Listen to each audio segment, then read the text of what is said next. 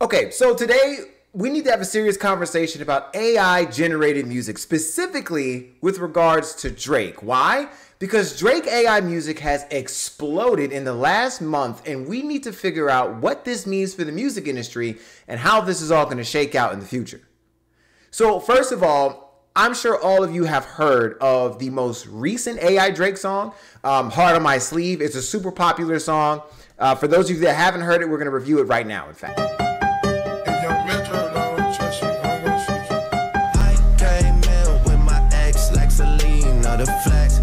Didn't Justin Bieber, the fever ain't left. Hey, I love this song. Heart on my sleeve, and it.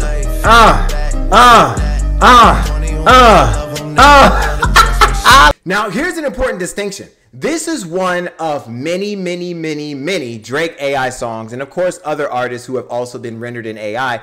But again, let's talk about how this even works in the first place. So you have to understand that a lot of these songs are actually people voicing, right, their voice in a microphone.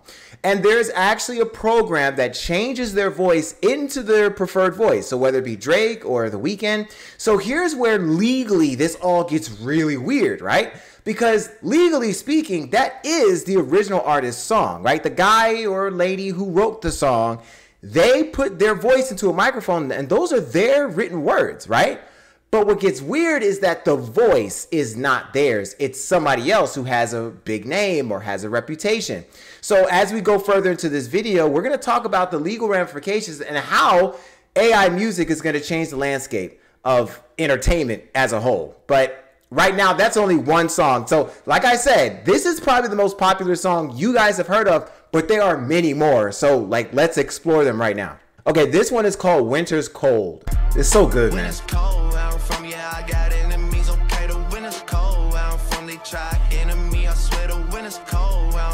Try to sentence me, okay, the winter's cold. Where I'm from, we had them tenant key. I swear that pussy told. Honestly, I got it on my own. For me, I never saw my soul. Oh my God, bro. Cali with the rose, yeah, I'm riding with a felony. She's stripping on the pole. I won't let her get the best of me. I got it on my own. I ain't had no one to. Bro, these are so good. It's hard, man.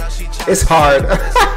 Yeah, I mean, this is a good song. I mean, that's the part that makes this whole AI debacle so difficult. This is an excellent song. And earlier I talked about how a lot of these artists are using their voice into a program that changes their vocals into Drake or into somebody else. Here's another aspect of this argument that makes it very difficult. This beat belongs to the artist that made the song. This is not an original Drake production, right? It's not like somebody else produced this beat. To my knowledge, this is something that, however you pronounce this name, that's how they made it. Now, let's look at the reception. I'm curious on how the comments are looking. Now, mind you, this video has 1.7 million views on YouTube in 2 weeks, okay? So obviously, they're playing off of the whole AI Drake phase. And going below, you can actually see people talking about how Drake is going through YouTube for his next album. I mean, imagine that, right? Legally speaking. What does that look like? Could Drake, right, actually go find these songs and pay the artist who made the song for the rights to the song? Because the only thing the artist uses is an imitation of Drake's voice, but not Drake's actual vocals. Nothing that Drake has ever said, nothing that Drake has ever put on a track, nothing that his record label has ever licensed. This is technically brand new content. Comment below. Tell me what you think, because this argument, I mean, this entire conversation is so brand new. Never in my, close to 30 years of life did I ever think I would have to have a conversation about whether or not it's legal to use an artist's rendering of a voice and whether or not it should be licensed and paid for. This is crazy. So there's some more people in the comments. One of my friends on TikTok, him and I are cool. Josh said, been playing this on heavy repeat. And that's another conversation. There are people who are spinning these tracks, right? But Drake doesn't get paid for it. This is an interesting conversation. So as you keep scrolling down, there are more and more Drake songs. And honestly, this Search and Rescue song is interesting. So this Search and Rescue song showed up a few weeks ago. Here's what's cool. Drake actually released this song. The record label released this song. What's weird is that people thought Drake's real song that he actually released was an AI Drake song. So there's a point now where people can't even tell if Drake is actually posting these songs or if it's an AI doing it for him. Here's what gets crazier. If Drake literally were to have put this song out and it was an AI song, legally, what are the ramifications? Would he have to pay the person who originally made it? If it's his voice, does he technically have full access to it? There's so many questions. Let's listen to Search and Rescue.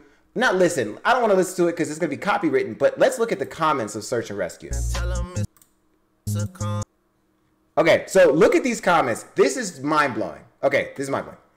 Somebody said, Drake AI finally dropped something official. Think about that. Think about what these people are saying. Drake could legally take someone's AI rendering of his voice on their beat, and he could pay for it if he wanted to, and then release it legally. Okay, so let's listen to this one. I remember this when I first listened to it on Instagram, and I was impressed. So let's see. Yeah. AI Drake doesn't miss. When I'm in the six, I get a right deck. Chubby stay with me, he grabbing that Mac. I'm off at your 20s when I hit the studio. 40 on 40, you know it's a slap. I'm fucking that bitch and I hit from the back, but I hit from the side. I'm gripping her head, I'm gripping the thighs. I fuck with the body, she fuck with my mind. It's too many times, too many times. Too many what? Too many times. Right back to me, show you look perfect. She's straight from the factory, ain't the same level, so please be not rap to me. That was an excellent song made by somebody else. But someone asked the important questions here on Instagram. They said, does AI have the N-word pass? Does it? Does a computer have the N-word pass? But more importantly, the person who fed their voice into the microphone, which fed into the, program, is that person white or black or of another ethnicity? See, we don't even know. There's so many questions to be asked, and there's one more song we should listen to right now. So let's go listen to that real quick. In retrograde, I don't even know what the fuck that it is, but check us out. Back it up, retrograde like Mercury. Dance, apple bottom jeans, but they out of season. If you got mail, text me oh my God. Give me something to believe in. Hey, they gon' say that hey, come on, bro. Come on. It's already too late, baby. By the time you redo it, I put on storm. It's the got me what in the head, like my name is B. Oh my God. Fuck the noise complaint, middle finger to police. If Drake were to find this song and properly license this song, this would be a literal hit. A lot of these AI songs would be legitimate hits if Drake were to license these, pay the artist or whatever happens next, which we'll get into and how that should work or what I think it'll look like. And this could work. This could actually work, but there might be a downside. So let's look at everything as a whole. Okay, so we have now gone to the age of artificial intelligence replicating the sound of our favorite artists, okay? What that means is that there are plenty of talented musicians and artists who are now taking their beats that they created, okay? So let's keep all of this in mind. An artist creates the beat. They own the beat.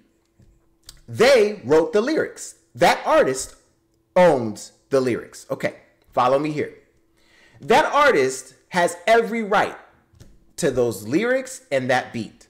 The only thing that is not theirs is the sound of the voice that is in the microphone and being processed into your ears. And that sound happens to be Drake's voice, a version of Drake's voice. Now, this is important because legally, you are not allowed to use somebody's copyrighted material in your works and get paid for it. But technically speaking, Drake's voice is not copywritten. His voice is not copywritten. So how can Drake and, his record label leverage any type of legal standings against all of this. If his voice is not licensed, like his actual vocal cord patterns, none of this has any legal standing. There's nothing here, no law that says you can't use someone's likeness of a voice, right? So, for example, right? Would Obama be mad if I started to speak right now into this microphone and I were to monetize this video and I start sounding like Obama? You understand? America, we have to think clearly about what we're talking about, okay? If I'm not allowed to sound like Obama, Barack Obama, then we have to start thinking about our laws differently, okay? Because quite frankly, I am not doing a perfect Barack Obama, right?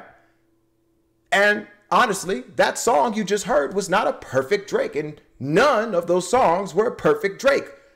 And if that's the case, then can a record label sue you for using a bad imitation or a noticeable imitation of Drake's voice?